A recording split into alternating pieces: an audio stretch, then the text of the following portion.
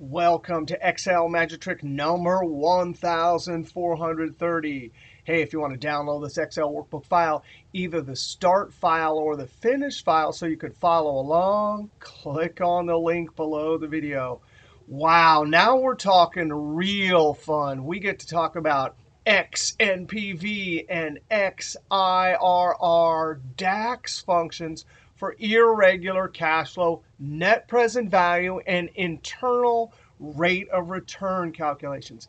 Now, anytime you get to talk about financial cash flow analysis, whatever tool you're using, we're talking fun and usefulness. Now, I've already done an extensive 115 video playlist all about finance and all the financial functions. And there are many different financial functions in finance. So you can go look at this reference video here. In particular, video 81 talks about the amazing XNVP and XIRR. Now, what distinguishes the X functions from the normal NPV and IRR is that we're not limited to periodic, even time payments. Both of these functions can take any cash flows regardless of the time between the cash flows and give you net present value and the internal rate of return. Now, in this video, I'm not going to go into the algorithm for how these two functions work. Go watch this video. I even show you the exact algorithm, including how XNMPV uses the proportion of a 365-day year for its irregular time calculations, as opposed to the present value that just uses increments of years. So I'm not going to cover that in this video. But if you want to learn, there's the video, and there's a whole playlist. Now, I've already done one DAX example here. You can come look at it in the workbook. It does the exact same example as video 81 in this series. We want to scroll down here and look at the example we're going to do. Here's the table we're going to use, and we have a column called Project. So Project A, there are the dates for each one of the cash flows, and there are the cash flows. By the way, this example right here, Project A, is the same as the one above. But this table has many different projects we're considering and many different cash flows. And so we want an easy way to build one formula that will instantly give us net present value and IRR for each one of the projects. We also have this lookup table or dimension table that has the required rate of return for each one of the projects. That's the hurdle over which, if we cannot get above these rates, we can't consider the project as a possible project to take on. Now, if I click in the pivot table, I've already added both the dimension required rate of return for projects table, that's this one, and F many cash flows projects, that's this table. If we go over to Power Pivot, Data Model, I've already added the tables and built a relationship. So the project has a unique list here with the required rate of return for each project. Then, of course, we have many cash flows associated with the project over here, including the date and cash flow. If we go over to Data View, here's our F many cash flows. And we want to build our formula down here. So I'm going to click in the Measure Grid, up in the Formula Bar, net present value for project, colon, equal sign. And guess what? It's named the exact same thing as over in Excel. We're going to start with XNPV, net present value. That means the discounted cash flows. What are all of those cash flows worth today at time 0, given a particular required rate of return? Now, we have a table that we have to iterate over. So F, and we have two tables. This is from the example you can go out and look at, but the one we're interested in is F many cash flow project tab, comma.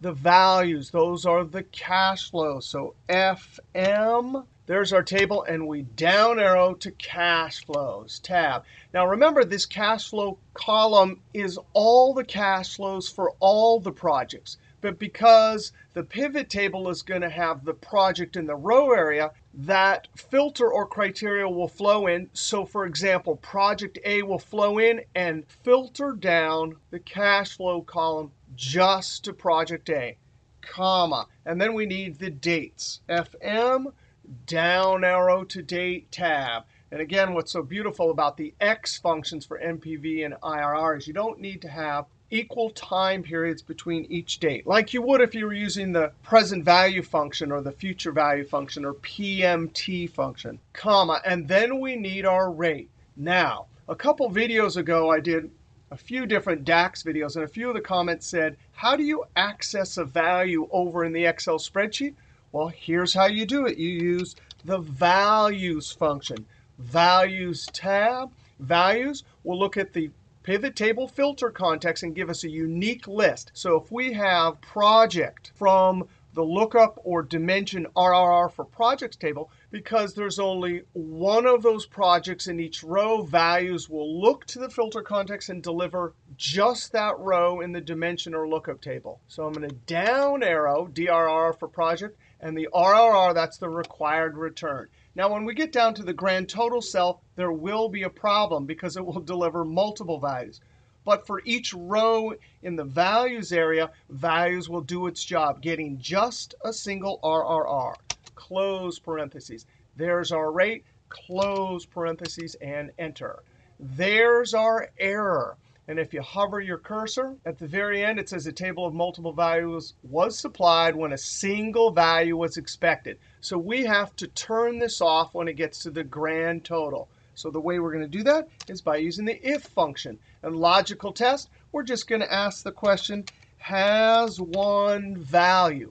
Does the column DRR for project have exactly one value? Close parentheses. Of course, the filter context flows in. And for the values area, for each row in the values area, has one value will return a true, comma. Value if true, there's our formula. We leave off the third argument because we want to display a blank. The blank function in DAX is a substitute for an empty cell in Excel or a null value in a database. Close parentheses and enter. Now let's Alt-Tab. I'm going to drag my new measure down to the values area. And there it is. I can see, what did I forget? Number formatting. Alt-Tab. With that cell selected, I go up and I'm going to select English. Alt-Tab, and there we go. Now, Alt-Tab, let's go back over here. We'll calculate right below net present value. Internal rate of return, colon, equal sign, XIRR. The table is going to be FM tab, comma. It's the same argument. It's FM, and we need the values, which are our cash flows, tab, FM, down arrow to our irregular dates, comma. Now guess. If you put a guess that you think is close, it can help with the iterative process that IRR has to go through as it's trying to hone in on a value for the IRR. But most of the time, you don't need that, so you can leave that argument off. That's the same over in Excel also. So that's it. Close parentheses and enter. I see I have a decimal. I can format this with a percentage if I want. Let's do this button right here, and that adds percentage with 2 decimals. Alt-Tab. Now I drag my internal rate of return down over here. And just like that, I have my pivot table with net present value and my internal rate of return. You know, I don't really need net present value for project because I have the project over here. Alt-Tab. Click on the cell, and I'm going to edit this up in the formula bar, backspace. And enter. Alt-Tab, and there we go. Now, of course, our table over here is completely dynamic. If we made a mistake, for example, this cash flow right here was not 700. It was minus 1,000.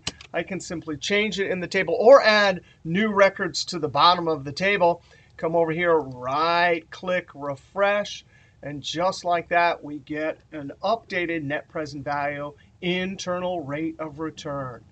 All right, that's a little bit about how to use the XNPV function and the XIRR function over here in DAX. I encourage you, if you are interested in different financial calculations in Excel, to check out this playlist.